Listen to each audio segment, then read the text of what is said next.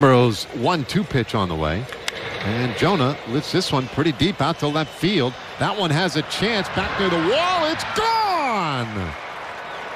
Jonah Heim with a solo shot.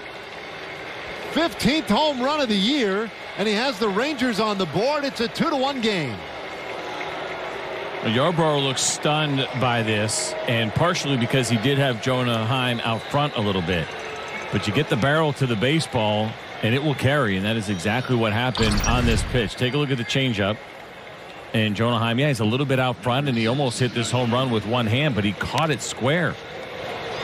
And that's why it's carried, and that's been a pitch that Jonah's been excellent against this year. The left-handed changeup, he came in with an OPS better than 1,000 against that pitch this year.